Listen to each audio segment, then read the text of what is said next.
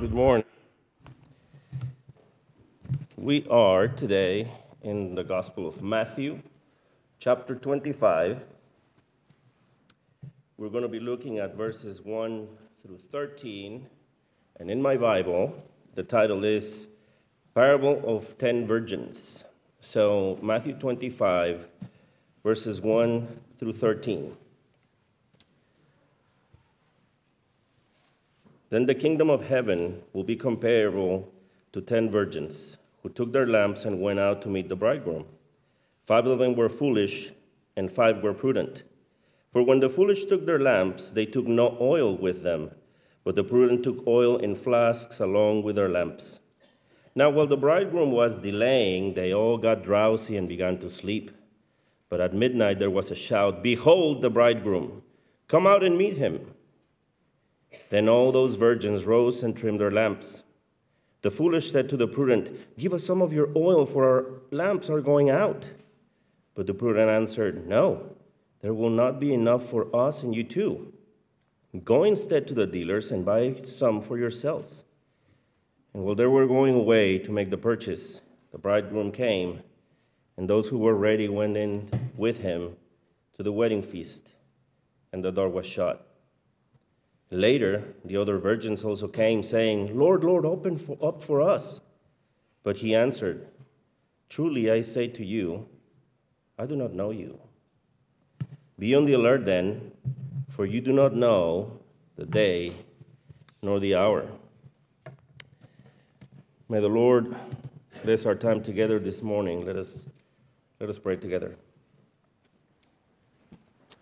In the early afternoon, December 24th of 2002. This is 4 years before I moved to Dallas and met my wife, all right? 4 years before that.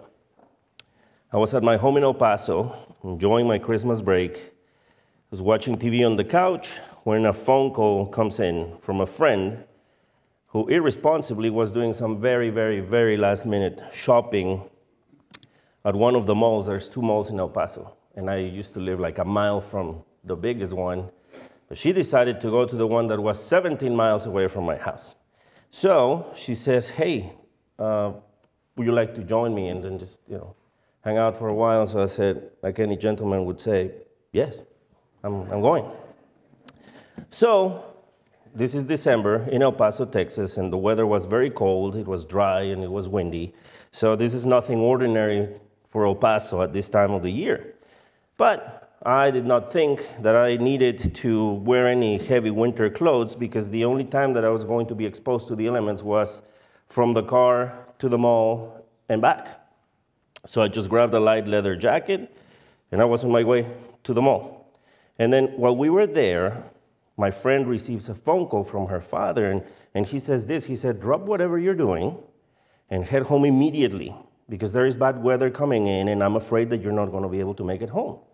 So he sounded serious enough that we did as he said, and as we're walking out of the mall, we realized that the sunlight is almost out, and the wind had picked up significantly. It was already windy, but now it's even more windy, and it had started to rain. So the temperature was also dropping. You can feel it. So we make it to our cars, but unfortunately, we did not make it too far out.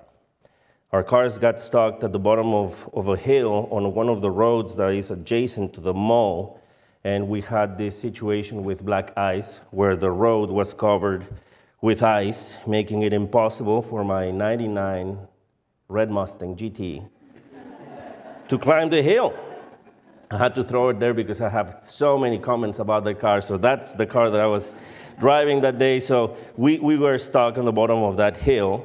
And the problem was that I had a tank of gas, and my cell phone battery was drained. At that time, you didn't have just those chargers for the car. I didn't own one. So my battery is almost empty, no charger. I am wearing a shirt like this that I'm wearing, blue jeans, casual shoes, a light leather jacket, and there's a winter storm coming in. So I had no hat, no gloves, no coat, no blankets, no flashlight, no nothing. Completely unprepared. So at that point, I had only 2 options. I either wait inside my car to see what happens, or I can walk 2 miles up the hill to the one and only Applebee's that was in west side of El Paso. So those were my options. And this was my very first emergency as an adult. And I was completely unprepared to face it. I did not have enough gas to keep my car running, or the heater for that matter, and I did not have adequate clothes to walk in that weather, and much less, uphill. So I never thought, because no one had ever told me, that the weather could change so fast. It never occurred to me that this was a life-threatening situation, because I had no warning about it. And as I said, this was the very first time I experienced something like this. No one ever told me any of these things, so I was unprepared. And this is precisely the central theme of our lesson today. It's preparedness.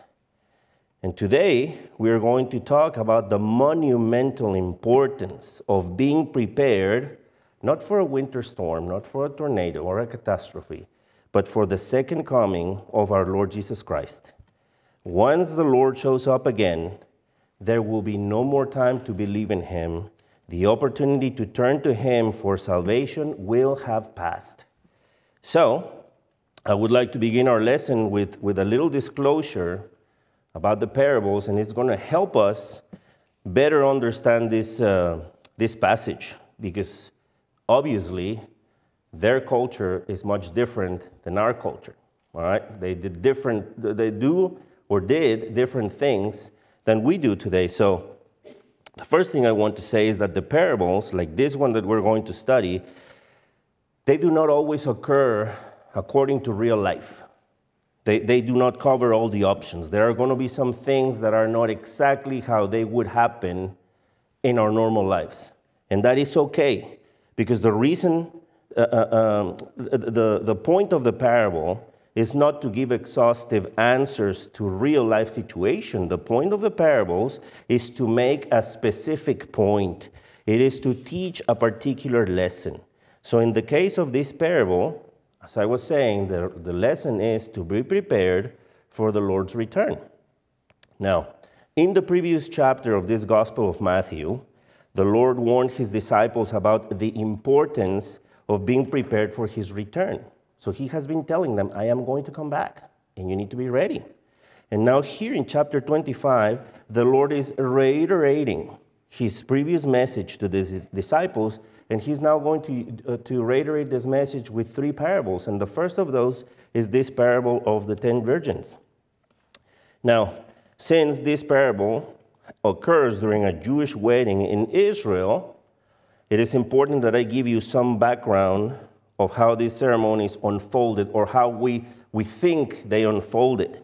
And here I do need to acknowledge that we do not have a lot of information about wedding ceremonies in first century Israel, perhaps because this was such common occurrence, something that everybody knew, that no one took the time to record this somewhere for posterity.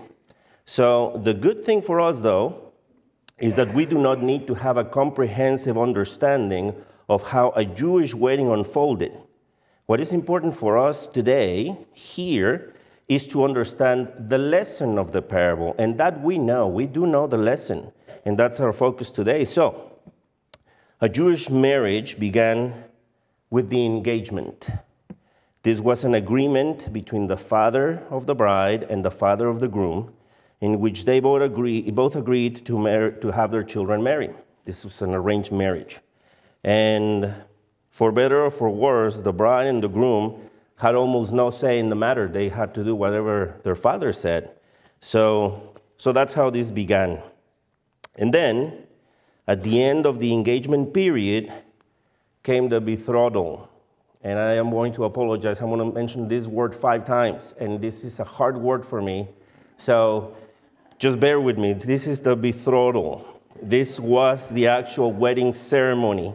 It took place at the bride's home, and it would happen on a Wednesday if she was a virgin, or on a Thursday if she was a widow. So it was during this ceremony that the bride and the groom would exchange vows in the presence of all their family and their friends and their guests. So by the end of this betrothal, the couple was considered married, even though the bride and the groom were still not living together physically, and they had not physically consummated the marriage, but they were considered married. And in fact, if during this period the husband had died, the bride would have been considered a widow. And unlike today's engagements that can be broken for any reason, at any time, through a text message, at this point in time, this betrothal could only be undone through actual divorce procedures. I was reading the other day about someone's marriage, someone famous, that the Catholic Church avoided their marriage because it had not been physically consummated. And therefore, for them, there was no marriage, and it's like it never happened. That's not the case here, all right? That's what we need to keep in mind. So then this betrothal period could last weeks or months, even a year. And during this period of time, the groom was doing what he needed to do in order to become financially stable so that he could provide for his wife and family. So then, after these weeks or even months of separation, came the wedding feast. And then if you lived in a small village, the small village would be invited, or if you lived in a small town, then the whole neighborhood was invited. And some of these people, some of these guests, will be just that, will just be guests, and others would be active participants in the ceremony. And this feast could last up to a week. So this was, very different than us, of course. Now, this wedding feast would begin when the bridegroom and his groomsmen went to the bride's house, where the bride and the bridesmaids were waiting for them. And at the time, the bridegroom and the whole wedding party would take out on the streets, and they would head to the bridegroom's house that would eventually become the married couple's home. So the wedding party would walk through the streets of their small village or their small town, and they would have this sort of procession. They were like in this parade. And the purpose of this procession was not only to get to the bridegroom's home, but it was also to announce to the whole village or the whole town that the wedding feast was going to begin soon. And since this procession usually occurred or took place at night, all the members of the wedding party carried either a lamp or a torch that illumined their path as they were going. I mean, there's no lights in the houses. This is pitch black in the middle of wherever you were. So they are illumining their path, and they're also calling attention to their procession. So these lamps had a very specific purpose. So then at the end of the wedding feast, the best man, not the father of the bride, the best man would take the bride's hand and put it in the bridegroom's hand, and then at that point, the couple was left alone for the very first time so that they could consummate the marriage and begin their life together as a married couple in their new home. That's kind of how this worked, as far as I understand it. And now with this in mind, now we can begin with our passage. So in verse 1, the Lord Jesus said, "Then the kingdom of heaven will be comparable to 10 virgins who took their lamps and went out to meet the bridegroom." This opening phrase in verse 1 has a very clear eschatological orientation. It says, "Then the kingdom of heaven will be." Jesus here is not speaking about how things were in their present, how things were right there and then. He is talking about his second coming and how the kingdom of heaven will be when he comes back. Jesus is talking about the day and the hour in the future when he will physically return to earth. This that I just described to you is called Orthodox eschatology, and it is extremely important that you remember it. So I'm going to say it slowly so that you can make a note of this. Orthodox eschatology refers to the scriptural, apostolic, and universal teaching that one day in the future Christ will physically return to earth. And he will return to earth to judge and rule over his creation. I want to say it again because it's that important. Orthodox eschatology refers to the scriptural, apostolic, and universal teaching that one day in the future, Christ will physically return to earth in order to judge and rule over his creation. His coming is in the future. He is physically coming back, meaning that if you see him, you can take a photo, you can take a video and have evidence, you can touch him. He is physically coming back in the future. And whether you identify yourself as covenantal or dispensational, something in between, premillennial, amillennial, or postmillennial, all of us in that group believe in the future physical return of Christ, because this is orthodox teaching. And those who do not believe in the literal and future return of Jesus Christ are guilty of heresy. That's why I repeated it twice, because it's that important. So, back in our text, we saw that the Lord begins the parable by comparing the kingdom of heaven with a wedding. And the Lord is specifically referring to the stage in which the wedding party begins their procession to announce that the wedding feast is about to begin. So in this particular wedding, we have 10 young unmarried girls, and each one of them is equipped with a lamp, and they are all waiting for the bridegroom. And their job is to illuminate the path of the wedding party and to call attention to the procession with their lamps. So in verse 2, we see that the 10 girls are divided in two groups. 5 of them were foolish, and 5 were prudent.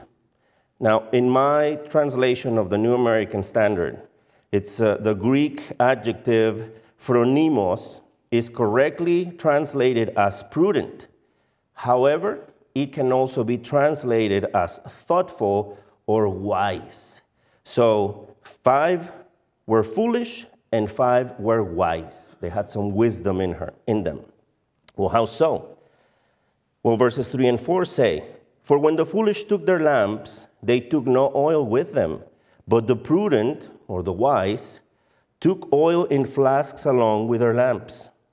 Now, these lamps that are mentioned in verses 1 and 3 are what we would call or know as oil lamps. But they're different than what you were thinking that you would use like in a mine or in the 1800s. This is a different kind of lamp. This looks similar to a teapot, a small teapot. And they were made of clay, and they had this hollow body where the oil would be contained, and they had this spout where you would insert a wick, and that would be lit on fire to produce light. And some lamps had a handle, and some didn't, depending on the design. So if you have ever seen this movie, Aladdin, where the genie, you rub the lamp, and the genie comes out of the lamp, that's the lamp that I'm trying to describe. So, as I already mentioned, then the purpose of having this lamp was to illumine the path of the procession and to call attention to the wedding party. And here, at first glance, the 10 girls seemed to be ready. All of them were where they needed to be. All of them were doing what they were supposed to be doing. And apparently, they all had what they needed. The problem here is that looks can be deceiving, because upon closer inspection, we see that not all of them are actually ready. They all had lamps, but only 5 of them had oil for their lamps. The other 5 did not. And the problem is obvious. Having a lamp with no oil is the same as having a pen without ink or a bicycle with no wheels. So what I want us to recognize here is that this incident goes beyond just an oversight. This is much more serious than they just forgot, than an innocent mistake. In verse 3, there's this Greek adjective, morai, which is translated in most of our Bibles as foolish. Like in my NASB, it says foolish. But this morai adjective can also mean stupid. This is where the word moron comes from. And the reason I am telling you this is because I want you to understand that this word is conveying a certain harshness. It is conveying a gravity. These 5 girls were foolish, not because they forgot the oil, but because they neglected to bring it. These foolish girls did not have the wisdom to be prepared. They were careless in their preparation. They were negligent. That's the force of the verse here. Then in verses 5 through 7, it says, "Now while the bridegroom was delaying, they all got drowsy and began to sleep.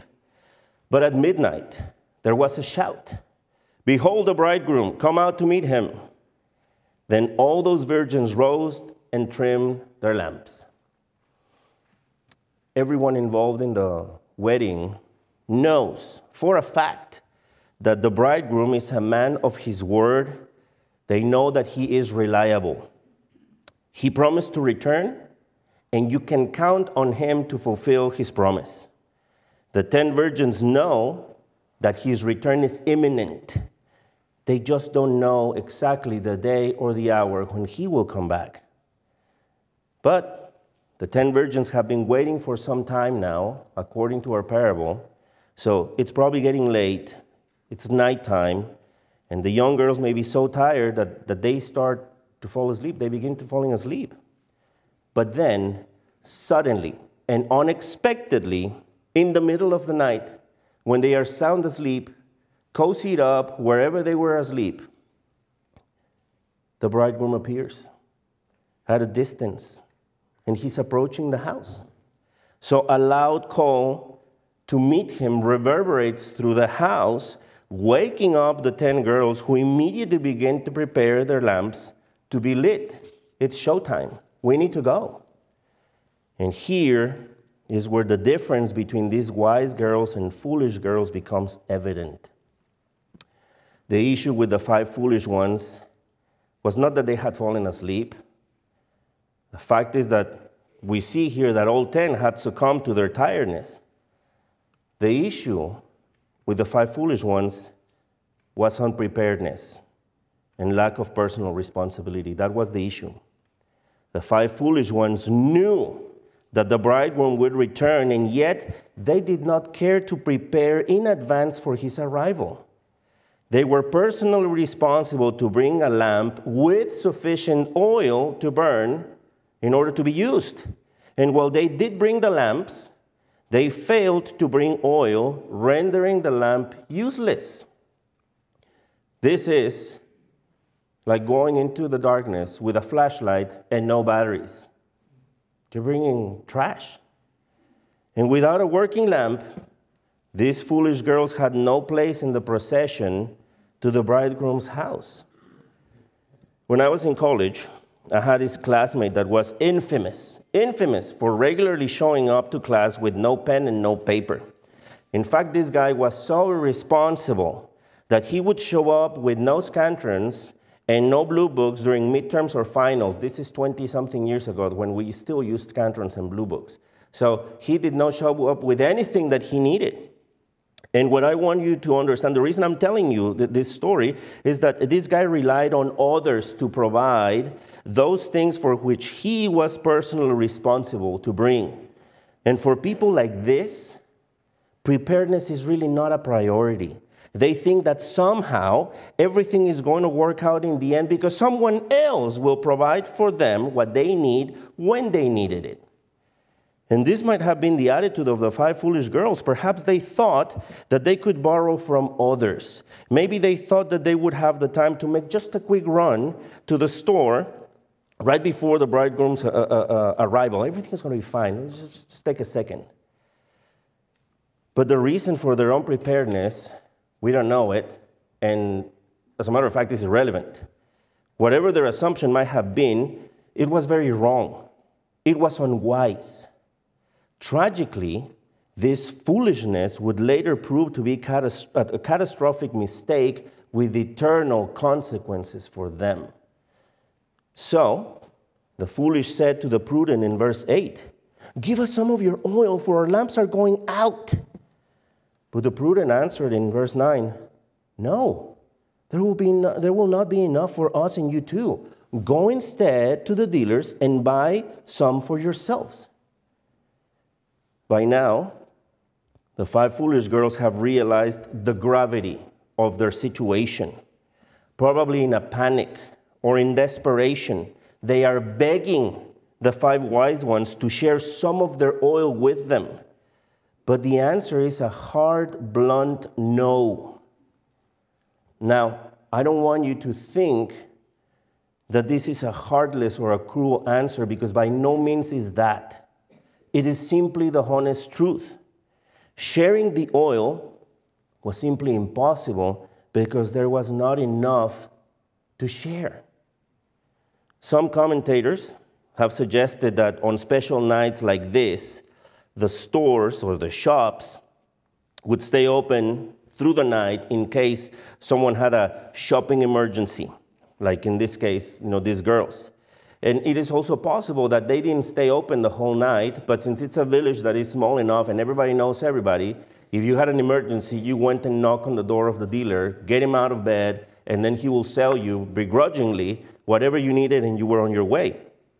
But whatever the case might have been, the 5 foolish girls ran to find a store where they could buy the oil that now they desperately need. And this is now for them a race against time. And while they were going away to make the purchase, verse 10, the bridegroom came, and those who were ready went in with him to the wedding feast, and the door was shut. As we can see here, the Lord Jesus did not say anything about what happened when the bridegroom finally entered the house, nor anything about the procession for which the virgin needed their lamps. Instead, the Lord Jesus fast forwards to the part where everyone has entered the bridegroom's house in order to begin the wedding feast. And what we have here is a horrific tragedy for the 5 foolish girls. The bridegroom and the wedding party have gone in their procession toward his house in order to celebrate the wedding feast. And as soon as the last of the guests has crossed the threshold into the house, the door was shut. This sentence here is of the utmost importance to the whole parable. The fact that the door was shut signifies that the opportunity to enter the feast is irrevocably over. It means that the time to join the festivity has expired. No one else is coming in. Done. We do not know whether the 5 foolish girls got the oil or not. The Lord Jesus only said that by the time the 5 foolish ones finally return, the door is already closed. Then in verse 11, we see these foolish girls make a desperate appeal directly to the bridegroom, and they're begging him, "Lord, Lord, open up for us." But he answered, "Truly I say to you, I do not know you."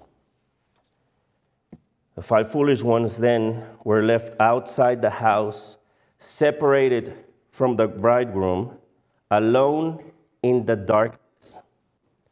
They had no one to blame but themselves.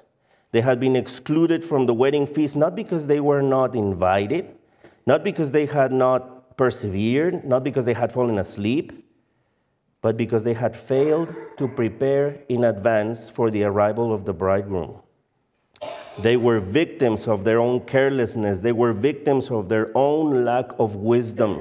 And now they must face the consequences, the eternal consequences of their unpreparedness. The Lord Jesus concludes the parable by reiterating the main idea, by reiterating the central teaching, the application of his parable, saying in verse 13, "Be on the alert, for you do not know the day nor the hour." In other words, be ready at all times, because just like the bridegroom in this parable, I will also return suddenly and unexpectedly. Now, that's the parable. And you might be thinking, okay, so how exactly does this apply to us in 2023? Well, this is how. The 10 virgins represent every person who claims to be a Christian. This is every person who confesses to have a faith in Christ and love for Christ. This is about all those who profess to believe in Jesus Christ as their Lord and Savior and are waiting for his return. The lamps represent their testimony. It represents their witness. This testimony is that which Jesus spoke in Matthew chapter 5, verses 14 through 16, where the Lord told his disciples, "You are the light of the world. A city on a hill cannot be hidden, nor does anyone light a lamp and put it under a basket, but on the lampstand, and it gives light to all who are in the house. Let your light shine before men in such a way that they may see your good works and glorify your Father who is in heaven." That's what the lamp represents, a testimony, your life shining the light of God to those around you. So on the surface, all these professing believers are indistinguishable from one another. They all seem ready. They all have this testimony that they need to participate in the wedding procession. All of them are waiting for the bridegroom, whom they all hold in very high regard because they call him Lord, which is a term that describes a person in high position. So they all respect him. They all hold him in high esteem. But sadly, not all professing believers are the same. That's what the Lord is saying. Some of them are not prepared. Some of them do not have the necessary oil for their lamps to work. Now, this brings us to the point of the oil. What does the oil represent? Well, I think it represents the Holy Spirit, and I'm going to tell you why. Throughout the scriptures, oil consistently represents the Holy Spirit. In several passages of scripture, anointing with oil represents the Spirit of God coming upon an individual and empowering him to perform a task. If you were in Sunday school a couple of weeks ago, when we were looking at 1 Samuel 16, we were talking about how the Holy Spirit had come upon David when he was anointed by Samuel, but he had also come upon Samson and Saul. So that's what the oil represented, the coming of the Holy Spirit. Now, we said that they were not permanently indwelled, and the Spirit was just them for a season and then left. But going back to our passage, if we look at Ephesians chapter 1, verses 13 through 14, we can see how the Holy Spirit and faith go together. So the oil may also represent faith, but I think it's still the Holy Spirit. But let me tell you the point.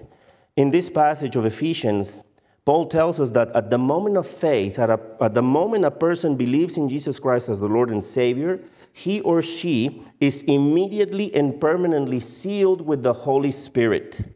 Without faith, no one can receive the gift of the Spirit. And without the Spirit, a person will not enter the kingdom of heaven.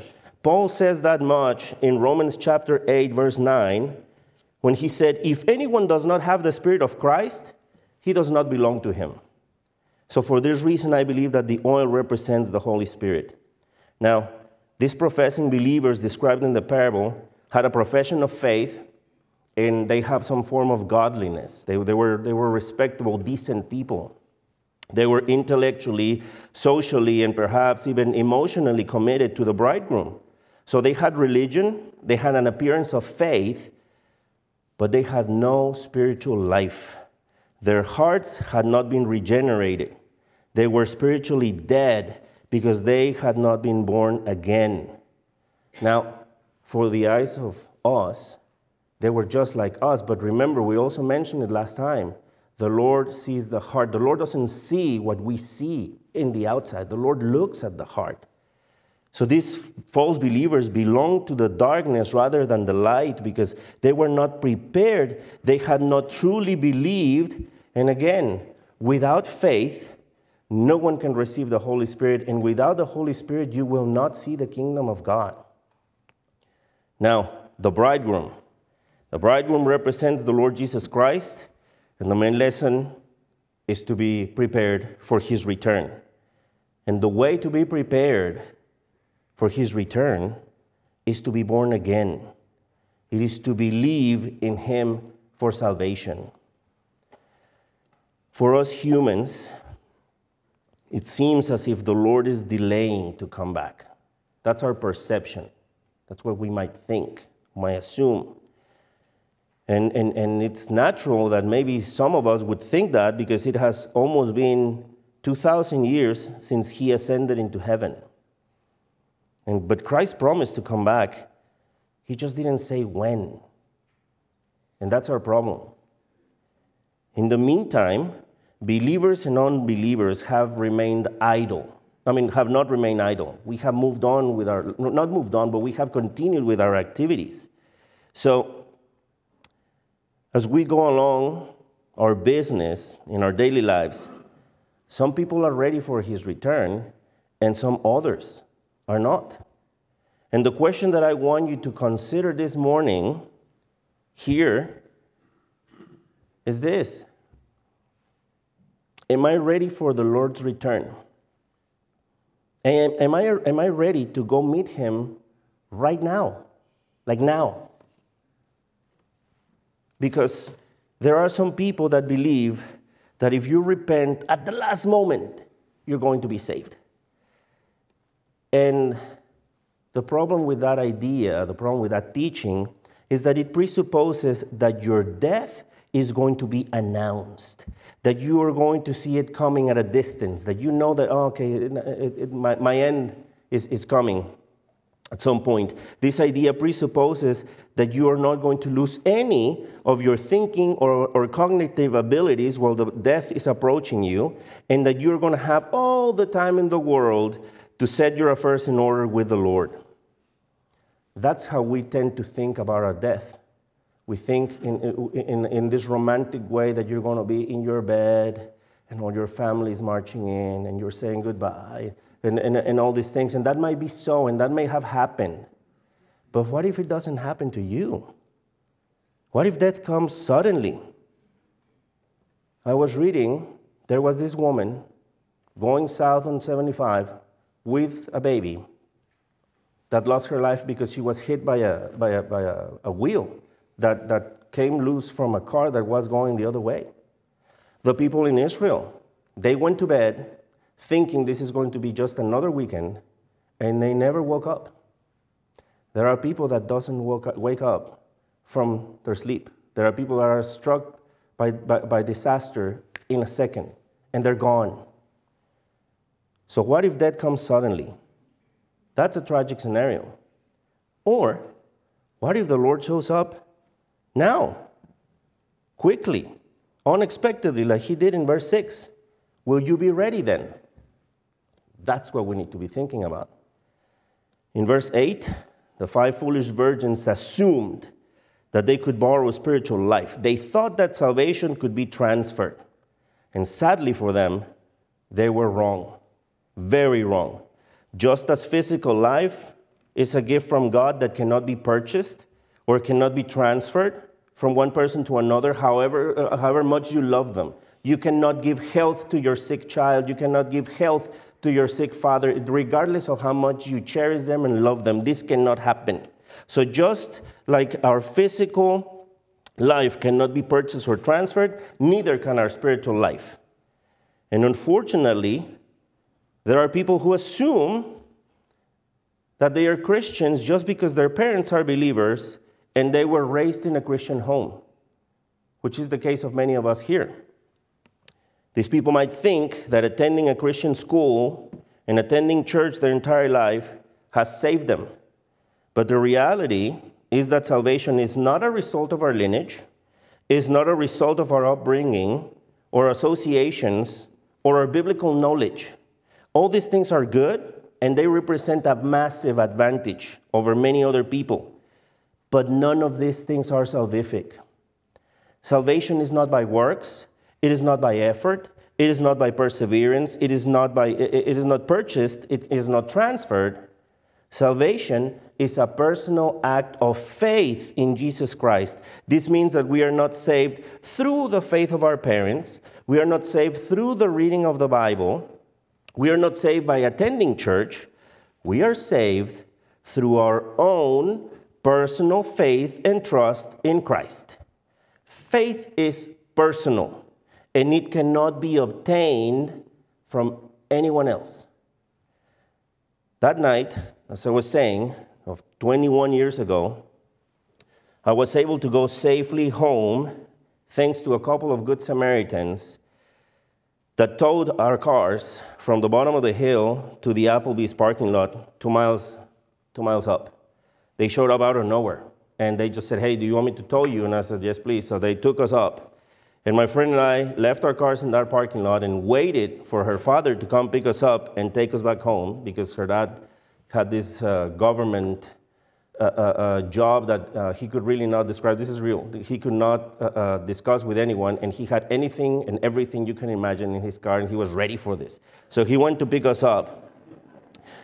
And what I want to tell you is that this experience taught me a very valuable lesson about winter preparedness. I kid you not. That's not going to happen to me again. I am ready for that. However, what we need to recognize is that there are lessons like this one of this parable that we cannot afford to learn by experience. This is one of those lessons that you need to take heed when someone else is warning you about it. You don't want to go through it and then learn the lesson because it's going to be too late. Here it is the Lord Jesus Christ himself who is giving us this warning about the consequences of being unprepared for his second coming. He is the one instructing us to be prepared at all times. I am returning. You can count on that. You need to be ready, day or night. Now, you might be thinking, okay, how am I going to be prepared? Well, the way to be prepared is by having faith in him, by believing in him, by trusting in him for your salvation. Unlike my infamous friend in college who always needed to borrow school supplies from other people, you need to know, especially our younger audience here, faith cannot be borrowed. Salvation and spiritual life cannot be borrowed from anyone else. If you want to be ready for the Lord's return, you must individually, personally, believe in Christ to be saved. In Acts chapter 16, verse 30, this Philippian jailer asked Paul and Silas, he said, "Sirs, what must I do to be saved?"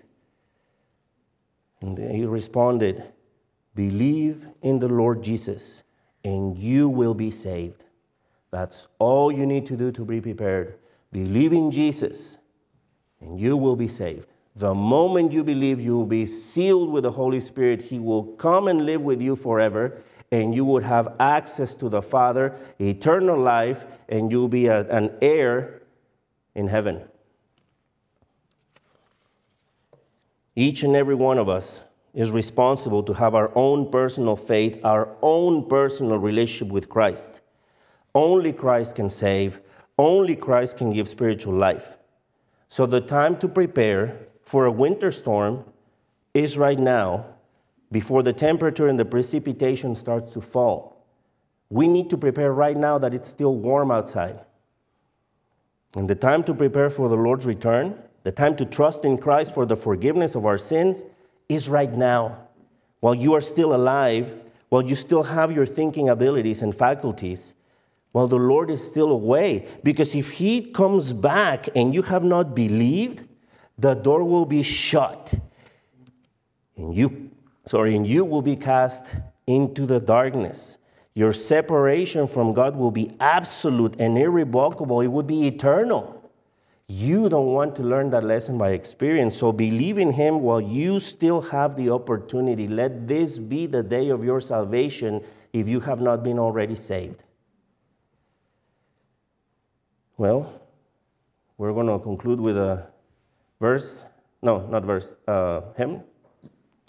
If you would please stand and open your Songs of Praise booklet. We're going to sing number 7, Be Thou My Vision. Father, we thank you for this parable that warns us of the importance of being prepared for the return of your Son. We ask you, Father, that if there's anyone here who has not yet trusted in him for salvation, someone is not already prepared to meet him, that you would make this the day of his or her salvation. Above all, Father, we thank you for your Son, the Lord Jesus Christ, because it is through his death and resurrection that we have forgiveness of our sin, reconciliation, and peace with you and eternal life in heaven. And as we go back to our regular activities, we ask you that you would allow us to meditate upon your word constantly, to guide us and protect us. In the name of Christ, amen.